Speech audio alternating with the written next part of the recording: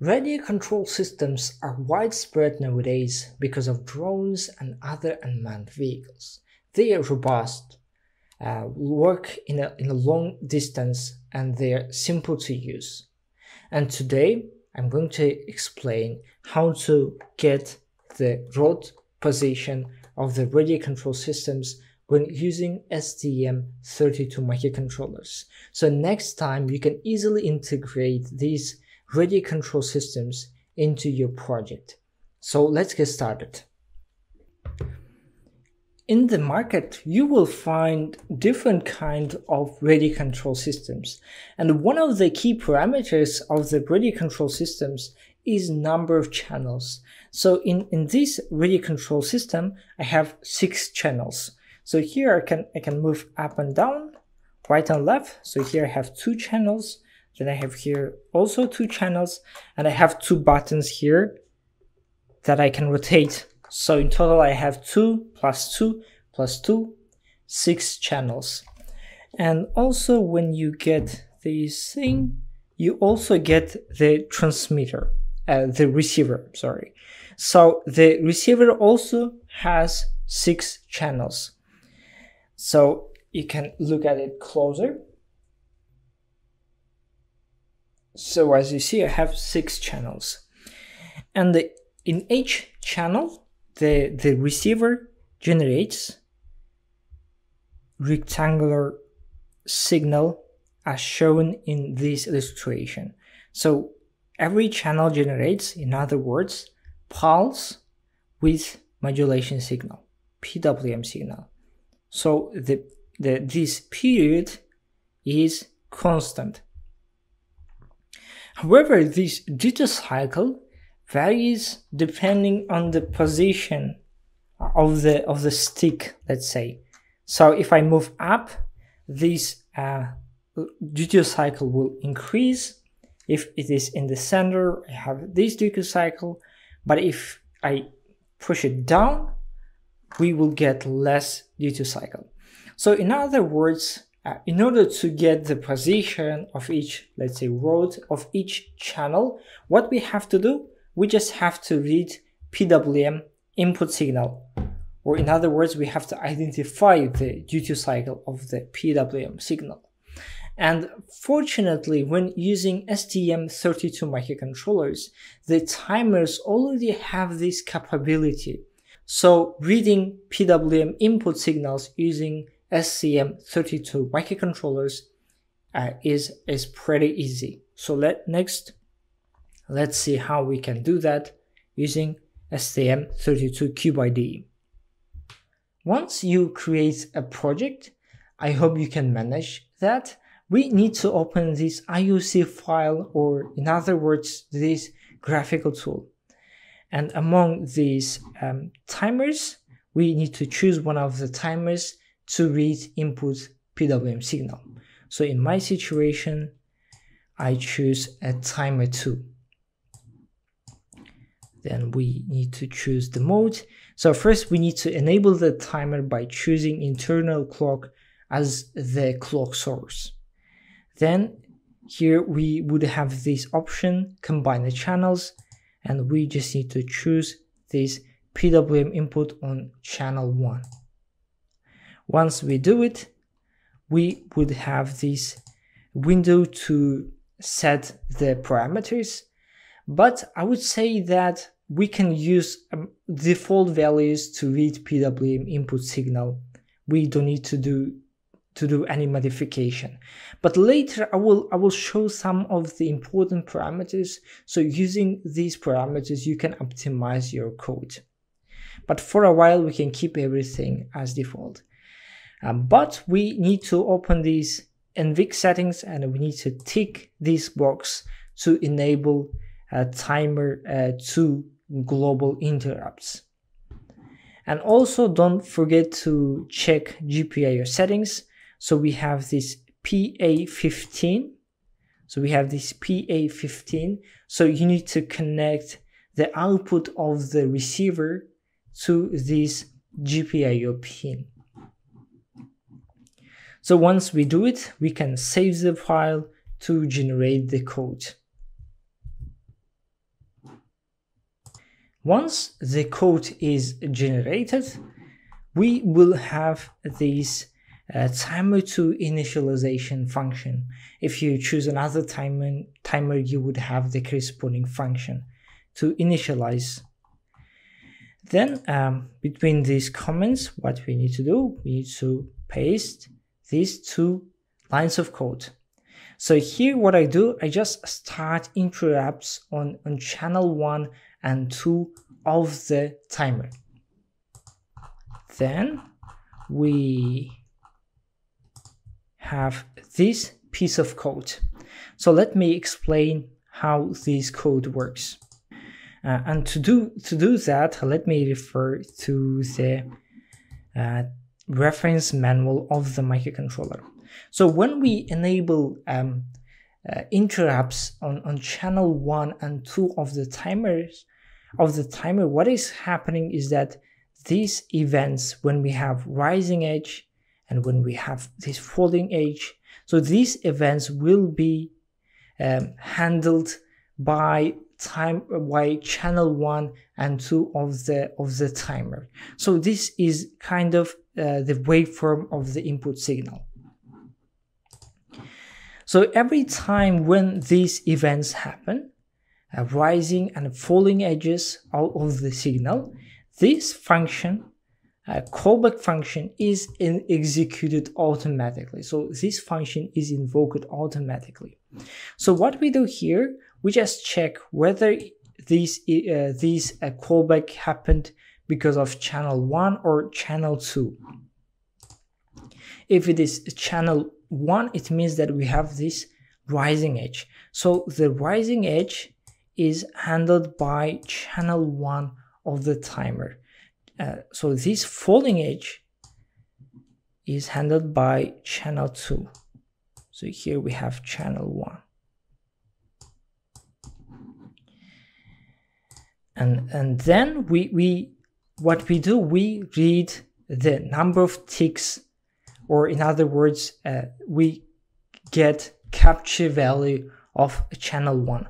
What it returns is the number of ticks that happened between these events. So let me show it. So it returns the number of timer ticks between these events. So in other words, by getting this value, we can get the frequency of this PWM input signal. So we check whether it is 0 or not. So if it is not 0, what we can do, we can take this capture compare value and we can convert it to the physical unit, which is the frequency of the PWM input signal. So to do that, I just take the system core clock and I divide by this capture compare value. And I just want to point out another thing is that on my clock configuration, you can see that the system clock is 80 megahertz, and the frequency of the clock that drives the timer is also 80 megahertz. That's why I take the system clock frequency and I divide by the capture compare value. But for example, if we have, let's say, half of the frequency to get the frequency of the PWM signal, we also have to divide by 2. So in your case, the configuration of the clock could be a bit different. In that situation, you just need to adapt this clock to adapt these codes to your case. So we have the frequency of the PWM signal, but the most important thing is the duty cycle of the PWM signal. So to read the PWM signal, we have to get the number of ticks on channel 2 of the timer, of course. So the capture compare value of channel 2 returns the number of ticks that happened between these events, so rising and falling. So this is the duty cycle. So if we divide this number of ticks by the whole range, we can get the duty cycle. So I get the capture compare value of channel 2, and I divide by this value, and then to get the percentage, I can multiply by 100. However, when using these RC radio controllers, the range, the change of the duty cycle is very small. So to get more precision, I just multiply by 1000. So that's it. And also I just wanted to point out that I created these global variables to have this capture compare value, frequency, and duty cycle. And the next step, we can just debug the code and see how it works.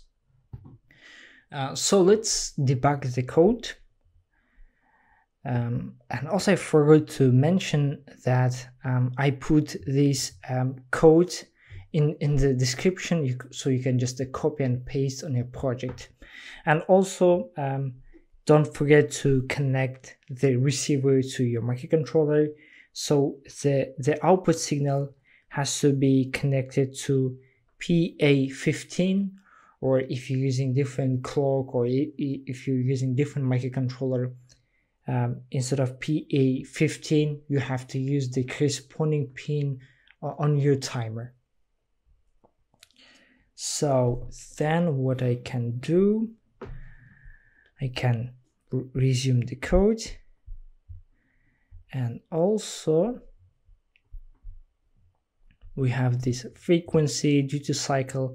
So what we can do, we can just in real time, we can check these variables we can monitor them in real time by using this live expressions tool. So we just have to write the variables we want to monitor. So I resume the code, then I switch on the sensor, the transmitter, sorry. So then we can check these values. So the frequency is around 49. So I guess it's not 49, it's around 50 Hertz. Then I have this capture compare value and duty cycle, 349. So I guess it should be 750. And also I plot the duty cycle in real time using the timeline graph. So if you don't know how to do it, you can refer to my another video where I explain all the steps to configure this timeline graph. So what I do, I just move right and left, and you can see that how the values are changing, and it's pretty fast and it's working really, really well. So I push forward, it's increasing. If I push downward, it is increasing. So let's look at exact values.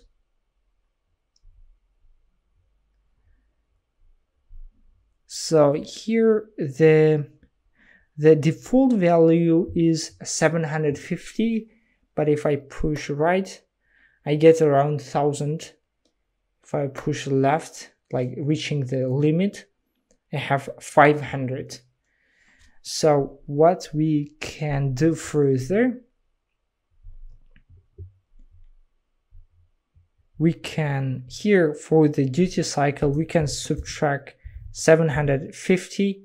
So we remove this bias. So we have from 250 to minus 250. So finally, we managed to read the stick position of the ready controllers. So next time you can easily integrate these tools into your project. For example, you can remotely, wirelessly control a robot or vehicle, or for example, you can control the light level, for example. So you can do many other things. So your imagination is limitation, I would say. So finally, I want to explain some parameters of the timer, so you can optimize your code. So for the final note, I opened these parameter settings again just to explain some configurations. So first, as you see, we have this prescaler, counter modes, counter periods. So these parameters are fundamental concepts related to the timer. So I have a separate video explaining some parameters like prescaler and counter periods. But if you want to get more comprehensive knowledge about the timers, about the STM32 programming in general, you can refer to my introductory course on STM32 programming. So let's go further. So for PWM input channel 1, so as you see, we have two channels dedicated to read PWM input signals.